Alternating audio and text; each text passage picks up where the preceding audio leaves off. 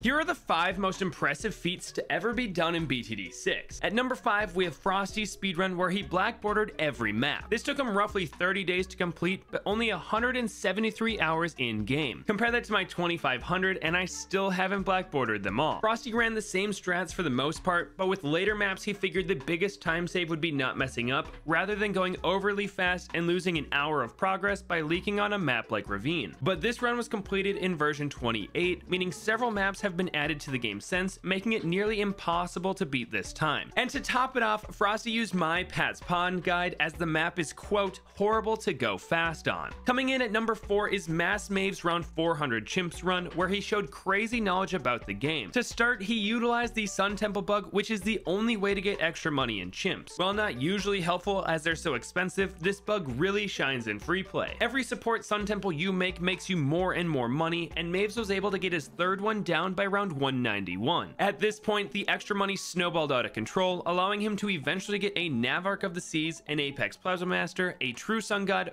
4 total Sun Temples, and countless tier 5 monkeys, all in Chimps mode. On top of this, he knew about the Energizer bug that existed at the time that made cooldowns incredibly short. So Izili could take out way more bads than normal, and middle path monkeys could help out way more than usual. And to top it all off, this run wasn't even in the challenge editor, meaning if he leaked a single balloon, he would have had to start the run completely over. At number 3, we have Two Prude's run, where he beat Chimps with only Sada, making it the first 1 TC ever completed in BTD6. Up until this point, the least amount of monkeys ever used to beat a Chimps game had been 2, though many players had been hunting 1 TCs for a while. The tricky part was having a monkey cheap enough to be used at the start of the game while also being strong enough to carry the rest of the run. At the time, Two Prude had been running tons of Sada 2 TCs on Resort, so he knew the best times to use her abilities to have her carry whatever monkey she was paired with. The hardest timing of all was a frame perfect sword charge on round 99 that allowed it to come off cooldown just right on round 100 to hit the bad one more time. Then on round 100, Two Prude was 3000 damage short of having Sada solo the bad, but with a ton of sandbox practice and optimizing abilities, he eventually made up this difference and Sada could pop it all on her own. And this was the last puzzle piece needed for the legendary run. 200 hours of practice over the course of 2 months, and the Sada 1 TC was finally possible. The actual run took him about 4 hours to complete in the challenge editor, and Sada was nerfed just 2 weeks later. So great timing, Two Prude. At number 2, we have Smart Person's least cost Chimps run on Ouch. At the time, Chom Chom had the record as he beat Ouch Chimps with over $100,000 left over. So the score to beat was $78,060 spent in total. An absolutely crazy challenge, but Smart Person was up for it. The only camo detection he used was a 402 submarine, and his main damage dealer was the Pirate Lord, buffed by Brickle and an Alchemist. This run required absurd amounts of submarine micro to get through the mid-game, and tons of heli targeting to not only blow back escaping ceramics, but also landing the stall every round in the 90s so that he could fill the pool with perfectly placed Megamines and having every ability off cooldown. And with all that, he managed to beat Chimps by only spending $69,460, leaving him with $109,440 left over. And coming in at number 1 is Elk's all-time least cost Chimps run. He did it on logs with just 4 towers: Brickle, a 022 Ice Monkey, a 040 Beast Handler, and a base Spike Factory, coming in at only